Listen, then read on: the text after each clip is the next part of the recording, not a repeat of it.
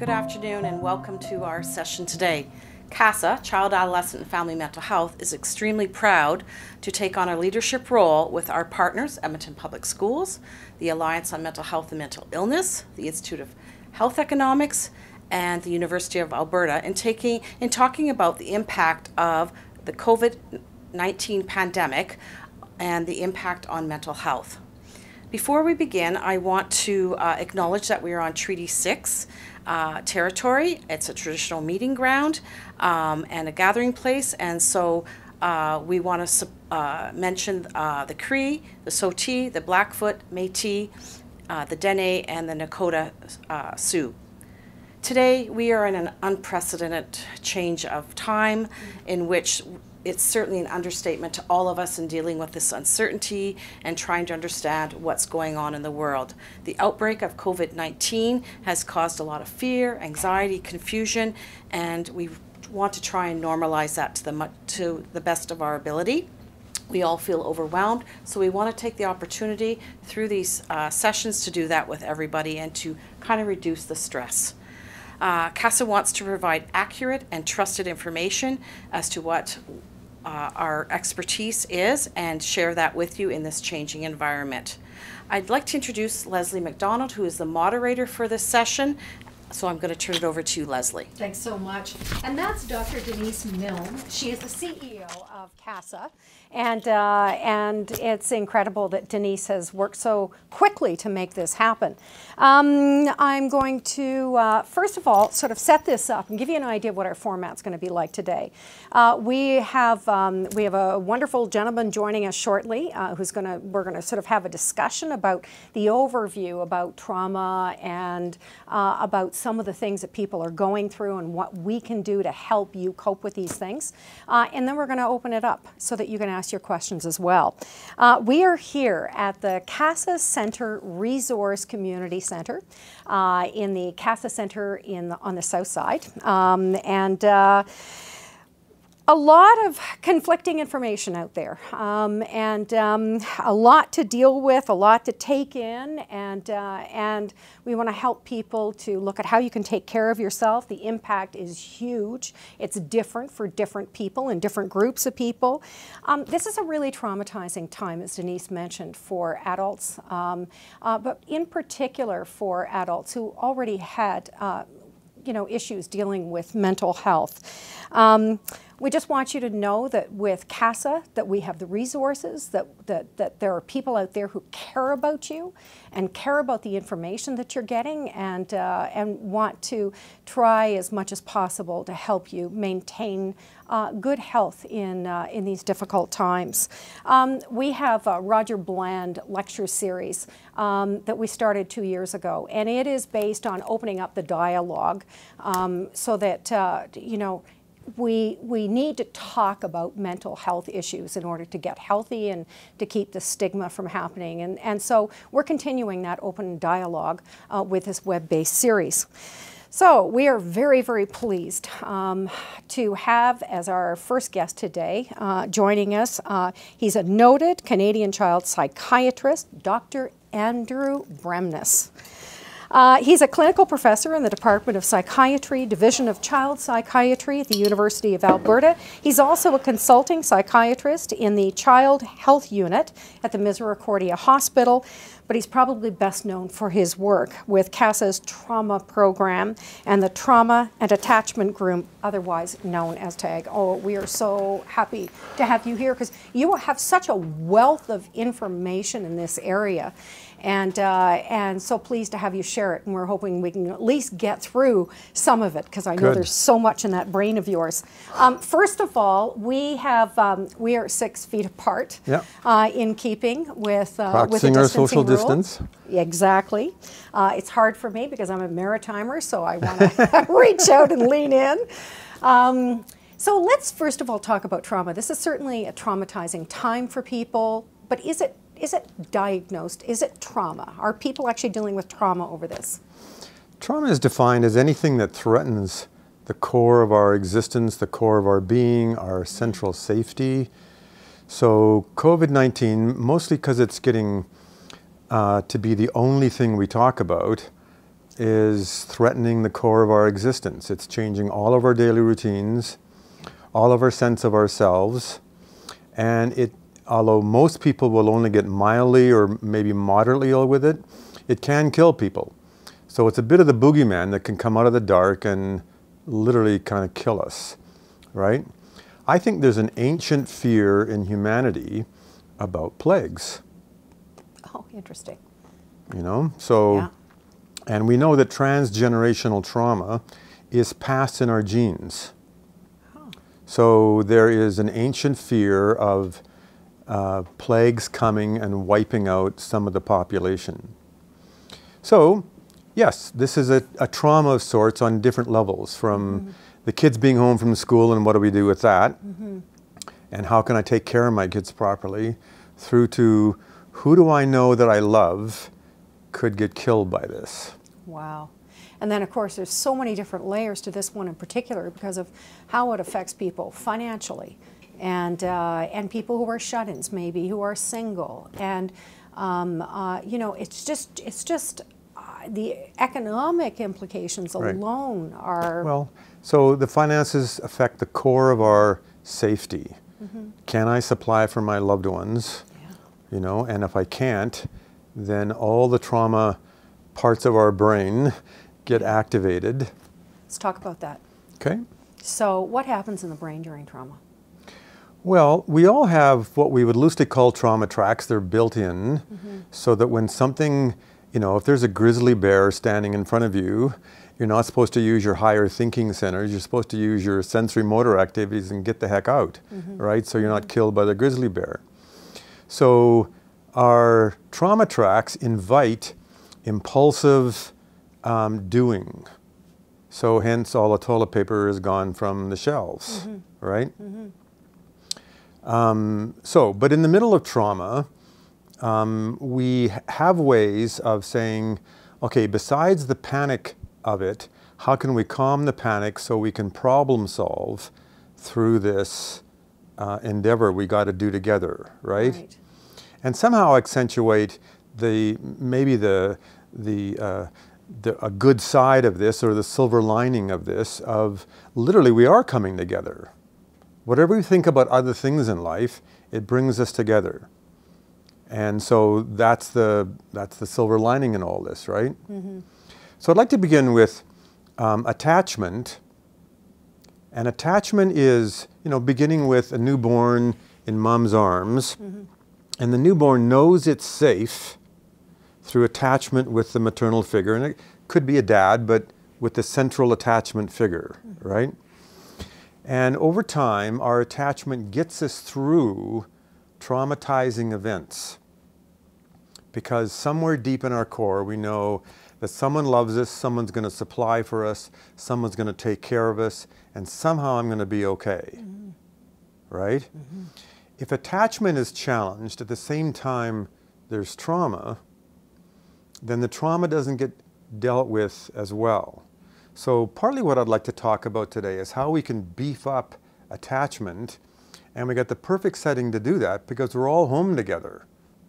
And hopefully, that's where attachment, together. Well, you know, some of us are still working, obviously. Here we are, CASA, right? Yeah.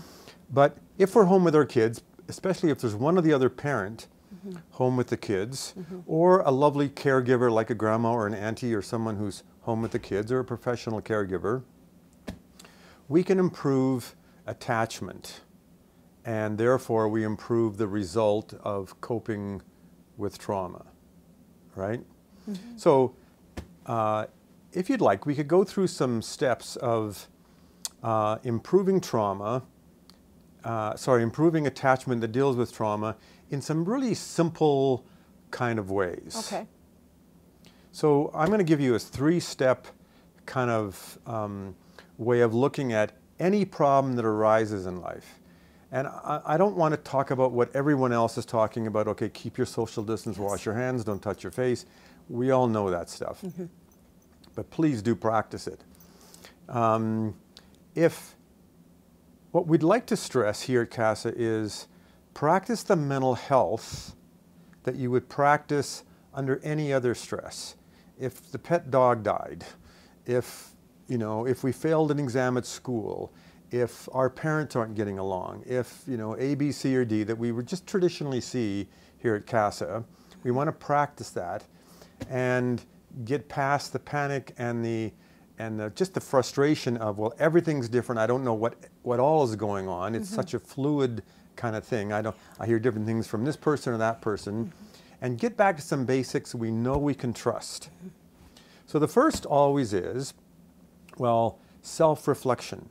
What's going on with me or what's going on with my family? And parents can help kids to learn self-reflection. And self-reflection literally means, so how am I doing with this? And if you can get to naming a feeling, so how I'm feeling is a small feeling like frustration, or a great big feeling like dread, or fear, or terrible anxiety, or a sense of sadness, or whatever else might come up. And we want parents to know, we'd like you to listen to your kids' feelings, hear them, don't try and fix them off the bat, hear them, and then go to where your child is. So typically a busy parent will say, come on, don't feel like that, cheer up, or dad'll be home soon, or this virus will be over soon. You know, it's sort of a desire to fix it because we want our kids to be happy, we want our kids to feel like we're helping them, right? Rather, we'd like you to let the child express a feeling and then support that by saying, I think if I'm observing you carefully, you're feeling pretty shaken by this, or afraid grandma could die from this, or whatever the situation might be, right? Or just I'm bored to tears because I'm not in school and I can't see my friends. But see if you can name the feeling. And that's all self-reflection is, just acknowledge what is going on with me, right? Now that's what a mom does with a newborn baby. They acknowledge what's going on. You're hungry, I'll feed you. You're in pain, I'll comfort you. You're cold, I'll warm you up. If you're hot, I'll cool you off. I mean, the baby knows instinctually that mom will know what to do.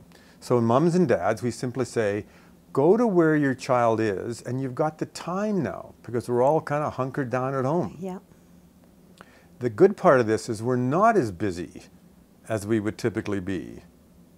Where somewhere in the back of a mother's or father's mind, it's, I know you're feeling something, but I don't have time for that because we've got 6 other things to do before we go to bed tonight, so we can get up and just do it all again tomorrow. We've got the time now. That's the silver lining in this. And we can really practice attachment and remind our kids, we're here to get you through this, right? So step 1, practice self-reflection. And then if I can self-reflect and name a feeling, then I can self-regulate that feeling. So then the idea is, in a family setting, so if we're feeling bored, how do we manage boredom? If we're feeling afraid, how do we manage fear? If we're feeling sad, how do we manage sadness? And we have to have answers for this. And that's why you come to a place like CASA, you see your therapists or your doctor, and you get these answers of practicing mental health. So the second step here is practicing self-regulation. Has some basic steps to it, and they're literally the simplicity of cognitive behavioral therapy, a well-known evidence-based self-regulation science, right? The first one always starts with breathing. Nature gave us an in. Anybody who does yoga knows this for the last 4,000 years. Nature gave us an in to immediately self-regulate, and it's called our breath. So if we can slow our breathing from panic or frustration, which is to a slow 4 count in and a slow 4 count out, and anybody who's done yoga or Pilates or whatever knows how to do this, and parents often forget what they know and how they can immediately help their kids. So we practice breathing, and I'd like to suggest that if we have to design new structure and routines for our kids during time when they're off school, that we build in not only solid structure and routine like we do for the summer holidays.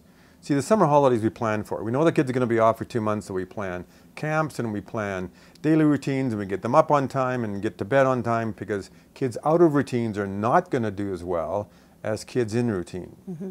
So we plan for ongoing routine and structure, and that's part of maintaining mental health. Mm-hmm. It is for adults too. It's just a bit more poignant for kids. In that building in structure and routine, let's build in these times to talk about our mental well-being, our mental health, and do these steps, and lessen the time we're focused on the bad news. What's the virus up to? What's the government saying? Or what's now shut down? So I would be cautious that we limit the intake of the bad news. Don't watch TV 24/7 about what's going on with COVID-19. Plan a family event where for 10 minutes every day we update each other on maybe what we've learned by spending maybe an hour out of an entire day on the updates of COVID. Right? Don't let it occupy your mind, because it'll drag you into the mud if you let it occupy your mind. Yeah. Update each other, because everyone listens to a different channel or a different source or a different social media. Double check your facts. Go to the appropriate government websites and such for the correct facts. Practice all the physical well-being around a pandemic. And then build in time to practice mental health. So we've gone step one, self-reflection. And I'm just imagining a family around a dining room table or on their living room couch doing this together. Or a mom or a dad sitting on the end of the bed of the child as they're going to bed at night saying, all right, let's practice a little bit of mental health. Yeah. So we did our breathing.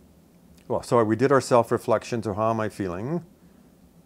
Little feeling, big feeling, and allow the feeling to arise, go there with the child. Then we're going to self-regulate this feeling. So we've checked our breathing, and the next thing we do is check our body, because our bodies naturally get tense around trauma. There's a part of our brain that puts us on high alert. We call it being vigilant. So if there's a grizzly bear in the woods, and we're in the woods, we want to know where the grizzly bear is. So we have to be very vigilant.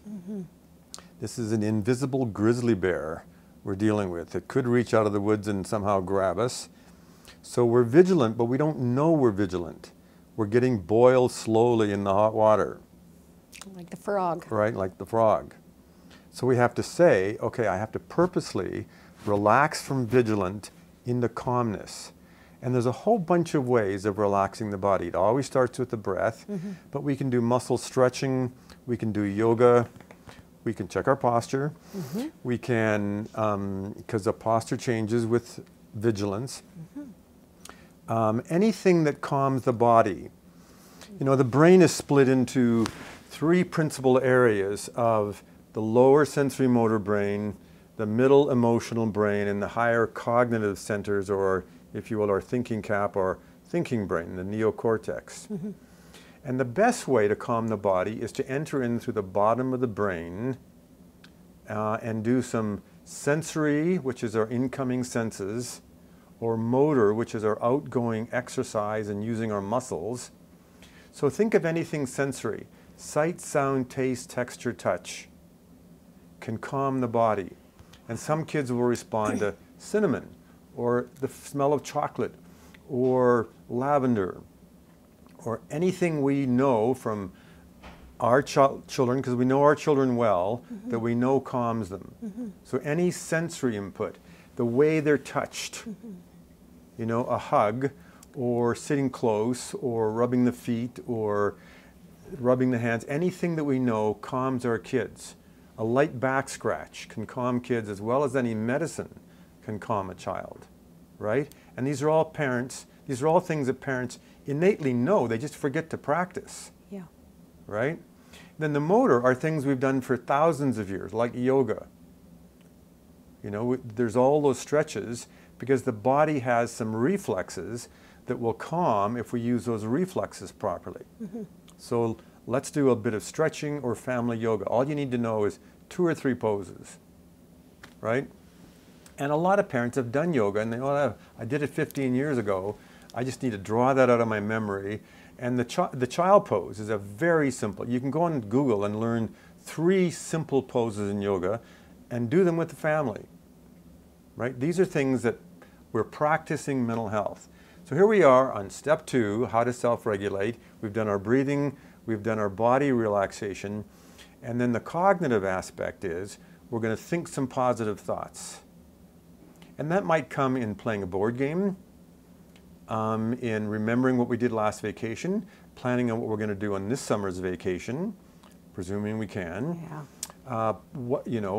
How we're going to stay in touch with relatives and friends over Skype or things we're allowed to do with good public health distancing.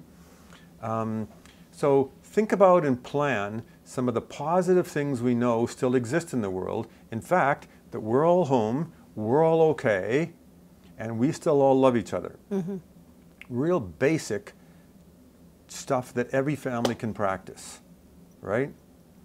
So, and then the third part, so if I can self-reflect, then I can self-regulate. And if I can self-regulate, calm that feeling down, then I can problem solve how this feeling doesn't keep repeating itself. Oh, yeah. Right? And every family will do that a little differently. That's a little bit what therapy is about. So whatever we've learned from our therapists on the parent side or the child side, bring into play. If you've got books and pamphlets on good mental health practice, bring those strategies into play. A lot of them are simple problem solving. And it might be a little feeling like, oh, I'm so bored and frustrated because I'm not going to school now, to great big feelings that maybe trauma brings out. You know, those ancient threats that any of us might feel. One of the cardinal rules around trauma is if you face one trauma, it opens the closet door That's of what I basically wondered. every other trauma we've ever experienced. Yes, yeah. So then we have to be careful, well, hang on, what really am I nervous about right now? Because it just got fired up because this reminds me of this, which reminds me of that, which reminds me of that. And now before you know it, we've gone down a garden path of everything that's ever gone wrong in our lives, because currently something is going wrong. Currently something's out of sorts or out of balance. And all of us have had something go wrong in our lives, and more than we understand, there's been adverse childhood events in lots and lots of kids we don't know about, and lots of adults when they were kids that haven't gotten its due, you know, with acknowledgement and help. And so we're fired up in ways we don't even realize, right? Any previous trauma gets fired up. So trauma is like a rut in the road where you've been there once and then you have been there a few times and the ruts get deeper and deeper. Harder to get out of. Harder to get out of. What happens if you're on your own?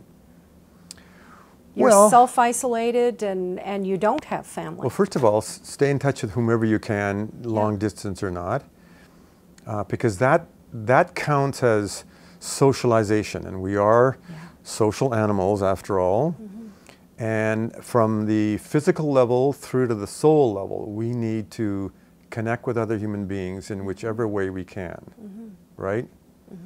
Even emails count, or snail mail if it ever gets there now, but it all counts for combating social isolation, right? But any individual can practice the same mental health that I suggested that parents are doing for kids. They can do for themselves, they can do for their spouses, and we can do for each other, like just alone in a room. But we have to do it. We have to actually practice it, right? We have to prioritize our mental health. We're all busy prioritizing our physical health and well-being and those of others by social distancing, washing our hands, not touching our face, etc. So we're all doing that pretty well, and we've, in a very lovely way, come together around that. Good for all of you. Let's practice our mental health in the same way and prioritize it at a time of this rapid change when nobody quite knows what's going on. It's changing daily, right? Well, you know, you and I talked about, you know, sort of there's a bit of the fear of the boogeyman, but there's also real fear. What happens after this? Am I going to be able to find a job? I close my restaurant. Will my restaurant survive? All kinds of real stresses that people are going through that cause huge anxiety. Well, I think it challenges our faith in our societal structure, like, will the government do what they say they're going to do and make sure that no one loses their house or loses their job over COVID-19? Yeah. And for those who don't have a job, well, then it's easier to get on EI. Or, I mean, the things that we read about in the paper or read about on the government sites, right? We have to have some faith that they will follow through and do what they say they're going to do. Just like our kids have to have some faith that the parent will do what they say they're going to do, right? Take care of us, right? So we hope that those who take care of us come through for us, right? You're still seeing patients. Yes. You're still working. Yes. What kinds of things are you seeing with the children that you're working with as they go through this? Well, anything from little feelings like I'm so bored out of school and I can't see my friends, to great big feelings like my grandma is in the, you know, the high risk area because she has asthma and she's old, and is she going to die? And what on earth would I do without my grandma? Wow. And it turns out this grandma is an important early attachment figure who looked after this kid when mom and dad were busy working. Yeah. So this child faces the fear of losing really one of their parents. And it doesn't matter the reality of, I mean, I had yesterday in my office someone who was 70 years old, had a fever, called the 811 number, and they said, no, we don't test you yet. You're not on our protocol because you haven't been around anybody who has been out of the country, which is one of the fundamental questions, right? So then they were nervous, like, what? You're not going to test me? But that's also changing daily. The protocol of who we're going to test is changing daily. Hourly. Because more tests come online and we're getting better at this. So it's like we're all challenged with who knows what and what's coming next and are we all going to get looked after, right? But what we can do as parents is reassure the kids that you're going to get looked after because I'm your mom, I'm your dad, I'm your grandma, and we're going to look after you because we're going to practice mental health together. Wow. Just like we're practicing physical health together, right? Prioritize it to that level as if it was every other newscast like COVID-19 is, right? What about within families? I mean, you know, when you talked about practices, you talked about families that had to be healthy to a certain extent. What about families that aren't mentally healthy and kids who are in that environment, parents who aren't self-aware, who, you know, are having trouble just dealing with their own stuff, let alone what's happening with their kids, and now they've got kids in their house and maybe the kids are screaming and driving them a little crazy. You know, how do you cope with that, I guess, from a kid's perspective even? Well, if you can't depend on your parent because the parent's not well, let's just say that. Then what we sometimes put kids on is, because they're really good at this, so they're electronics. And there are a whole series of apps for kids to learn to cope with stress. And even there's new apps for COVID-19 recently out of how to deal with this level of pandemic. Because this is new to most of us, right? Yeah.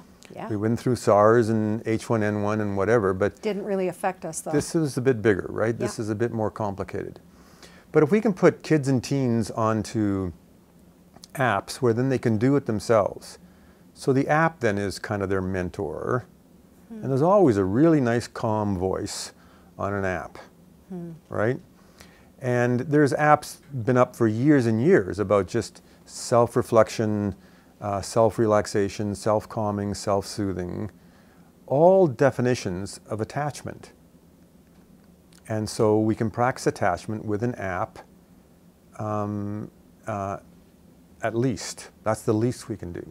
Wow. You've given us some incredible information here, and I know that there's a lot more, but we also want to invite people to send in their questions. Information's at the bottom of the screen, info@casaservices.org. You can email, or you can text us at 587 879-0058, and we would love to hear from you. Also up, we have a list of resources that people can look to. I don't know if you have any favorite resources that you like to give your clients as well, about you know, places that they can go if they, you know, don't have access to a doctor like Right. yourself. Well, you mean physical places to go or electronically Well, to go? these days it has to be virtual. Yeah. So I don't have a quick list of, you know, www dot something, but all you got to do is Google it, basically. CASA may on their website have, CASA does on Yes, their website yeah. have a good list of those things up. So please do visit our CASA website. The government has some of these websites up. So I think there's lots of people doing some really good things to try and keep us informed of where we can go virtually. Yes, And so we hope people do take advantage of it. a trusted source. What about sort of some of the other coping strategies of people who are going through isolation? Let's say you're on your own. What are some of the other strategies that people can do? Well, if I were to sit with someone and say, so in the past, when you've been under stress, what's worked? Yes. Right? Because we forget to practice what's worked. Right? And it could be as simple as, oh, I used to take hot baths. Well, start with hot baths, right? Or get the heating pad out, or again, these are all sensory motor things that I talked about before that are the bottom of the brain and really stabilize the core centers of the brain so we can get past panic and into our emotional regulation and into our problem-solving thinking brains, because that's where we want to be to really deal with this well, right? So just ask anybody what's worked in the past and ask them to make a little list. And then, so I got 6 things that I know worked in the past, you know, little things like a hot bath, or I call my neighbor, or, you know, for years I haven't talked to my mom, so I talk to my mom, and whatever, right? Just things that we know work for each of us, because it's going to be so unique, right? There are also some huge opportunities in this. I've talked to writers who say, you know, I've had no time to be able to write my book. I can actually go back and start writing again. Or, you know, we had to cancel my Woman of Vision event. And I'm going, okay, we're going to look at this as a celebration going forward. How can we make it bigger and better? And how can we celebrate human resilience? And looking at some of those things, finding a new reality where we're not moving so fast. Exactly. That's why we have time for attachment. We're not too busy for attachment. And I need to stress that attachment is at the core of every other relationship. So it's a little bit like your muscle tone. You might have good muscle tone, but if you improve your muscle tone, every other part of your health gets better. So even if you feel you've got fairly good attachment with your kids, if you improve your attachment with your kids through attunement attachment strategies, we've got some of those up on CASA websites. There are other